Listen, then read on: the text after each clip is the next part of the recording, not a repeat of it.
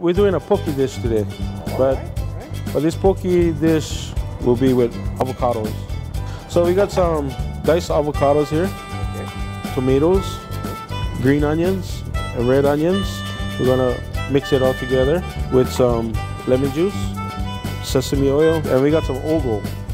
You know, we're gonna add some local ogo with some Chinese parsley, cilantro. And we're gonna give it a mix here. You know, if you wanted to make this spicy, you could add some sriracha, chili. Because it's a salsa, you wanna keep it, don't overmix it like guacamole. So we picked some breadfruit and we made it into chips. Try this out.